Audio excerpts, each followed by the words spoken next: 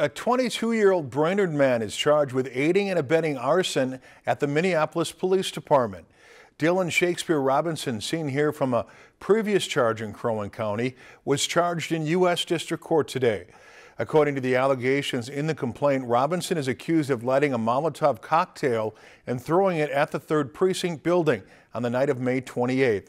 The 3rd Precinct was overrun and heavily damaged due to vandalism and arson that night. Investigators identified Robinson after viewing surveillance video and also a video posted to Robinson's Snapchat account.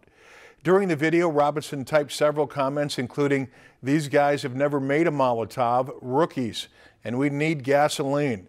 The investigators reviewed another Snapchat video in which they say Robinson can be seen setting a fire in a stairwell inside the 3rd Precinct. Robinson was located in Denver, Colorado on the evening of June 12th and was arrested on June 14th in Breckenridge, Colorado. He made his first court appearance in U.S. District Court in Denver earlier today. Lakeland News is member-supported content. Please consider supporting Lakeland News today.